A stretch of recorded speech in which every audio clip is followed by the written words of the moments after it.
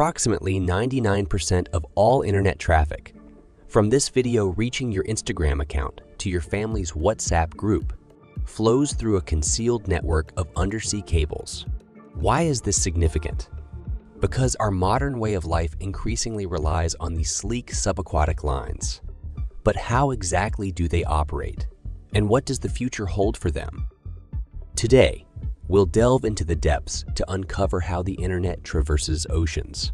So fasten your seatbelt and welcome to Inside the Future. As per the authoritative Submarine Cable Map website, there are presently 493 operational or actively under construction subsea internet cables, crisscrossing the globe. These vary from the relatively modest 300-kilometer cable connecting Azerbaijan to Turkmenistan beneath the Black Sea to the absolutely colossal 6,600-kilometer Maria cable that spans from Virginia Beach in the U.S. to Bilbao in northern Spain. Maria's weight is equivalent to that of 24 blue whales. This company is weaving this meandering superhighway across the world, and it now spans a staggering 1.5 million kilometers in total. While exact figures on the costs can be somewhat elusive, professional estimates suggest that a typical transoceanic cable can set you back a hefty $300 to $400 million. It may seem like a substantial sum, considering that these cables aren't particularly thick, generally around the size of a garden hose. This includes protective layers of thixotropic geels surrounding the crucial fiber optic core, along with multiple plastic sheaths and copper wiring to power the system. Despite their slender appearance, these cables are capable of carrying a remarkable 100 gigabytes per second of data on average, with newer and upcoming cables pushing this capacity to an impressive 400 gigabytes per second. So, how can such substantial data volumes fit through these slim channels?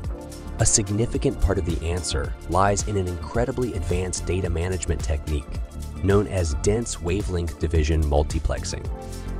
In simple terms, dense wavelength division multiplexing allows data providers to utilize more than one wavelength of light to transmit information via optical fibers. Multiple wavelengths are employed simultaneously and layered, resulting in astonishing data speeds. This complex process takes place at bustling data center, like landing sites at each end of the cable. These cables aren't just straightforward long wires though. Approximately every 70 to 100 kilometers along the seabed, the cables are interspersed with repeaters. These repeaters essentially function as signal amplifiers, ensuring signal strength over extended distances. This is why the cables integrate copper conductors that carry up to 10,000 volts of direct current to power the repeaters. The process of laying these cables is quite intricate.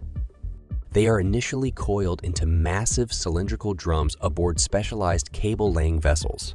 Extensive planning and charting, often taking up to a year, go into plotting the optimal transoceanic route.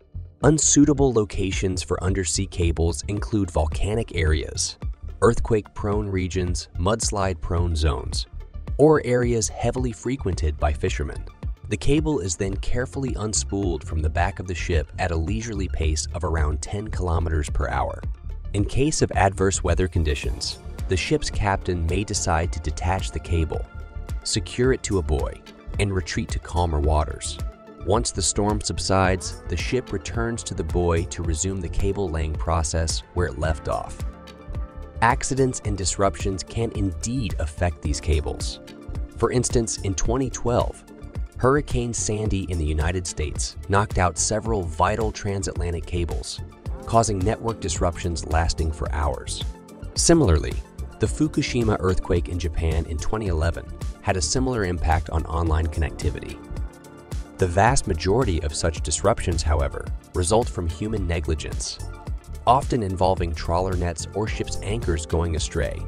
Cables located in proximity to the shoreline are considerably more vulnerable to such disturbances. Consequently, the closer a cable is to land, the more likely it is to be meticulously armored. Many of them are even buried in the seabed within lengthy dedicated trenches created using ship-drawn plows. Surprisingly, sharks have been spotted gnawing on Google's undersea cables. More sinisterly, the US government has persistently cautioned about interference in the cables from hostile foreign powers, such as Russia or China. The geopolitical implications of undersea cables are equally intriguing. The Australian government intervened to prevent Chinese technology giant Huawei from installing a cable that would connect Australia with the Solomon Islands. The concern revolves around the possibility of China using the link to access Australia's sensitive internal networks. The ownership of these undersea cables is indeed an intriguing question. Historically, the expenses were typically covered by nations or quasi-national telecom providers. The largest owner of cables in the world remains AT&T from the United States, with a stake in approximately 230,000 kilometers of undersea cables. The second largest owner is China Telecom. Frequently, these cables are owned by groups or consortia comprising up to 50 separate owners, including tech companies, local government agencies, and other businesses. While this approach helps distribute the initial costs, it can become less practical when issues arise and no one can agree on responsibility for addressing them. In recent years, big tech companies have recognized that the potential for their growth is restricted by the existing undersea cable network. As a result, the overwhelming majority of investments in undersea cable infrastructure have come from companies such as Facebook, which currently owns nearly 100,000 kilometers of cables. Google possesses a similar amount, while Amazon has its extensive private network connecting the online giants' AWS data centers via cables spanning the Atlantic, Pacific, Indian, Mediterranean, Red Sea, and South China Sea. These tech giants often present these massive, environmentally disruptive infrastructure projects as contributions to civilization enhancement on their part. These tech companies are indeed shareholder-driven entities that recognize the significance of expanding the online population as the key to their continued growth. While you might wonder about alternatives like Starlink, the wireless internet envisioned by Elon Musk, it's crucial to remember that, for now, cable technology remains by far the most cost-effective and efficient method for transmitting extensive data packets across vast distances at high speeds. Musk himself has indicated that Starlink is primarily targeted at individuals who presently lack access to high-speed fiber internet. However, the future remains uncertain, and the landscape may evolve significantly in the next decade or two. At present, the future of internet connectivity is still firmly tethered to undersea cables.